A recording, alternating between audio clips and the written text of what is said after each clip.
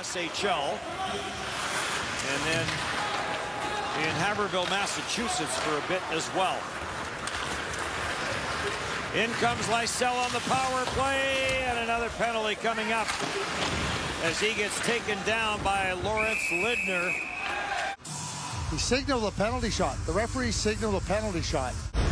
No, he hasn't been rewarded with a goal, but it hasn't been from any lack of opportunity or effort. And that may get taken care of right now here on this penalty shot. Fabian Lysell in on Ranishitz, goes to the forehand. Ranishitz stays with him, gets the left pad down, and makes a real good stop. And much to the relief of Lawrence Lidner. And Lysell moving quickly, but Ranishitz just stays so stable in his positioning, and he never opens up. And Lysell now trying to come back. He's in too tight, can't get the puck over the pad. That was a good move by Lysell, but a really good save by Ranishitz. Power play continues for Sweden. Helga Grands.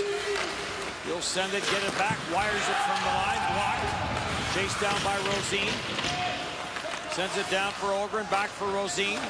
Up top, Grands. Back for Rosine, who does have a goal in this game and 2 in the tournament. And another block up top. Geifers has had a number of blocks.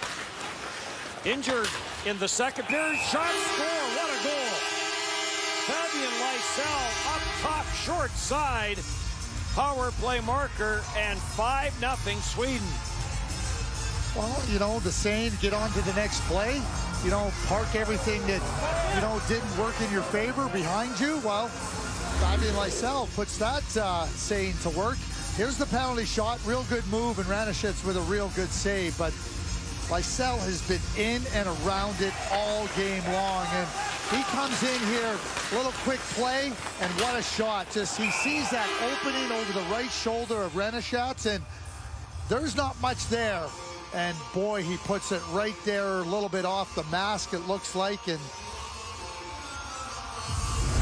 rewarded deservedly. Doesn't get much more perfect than that.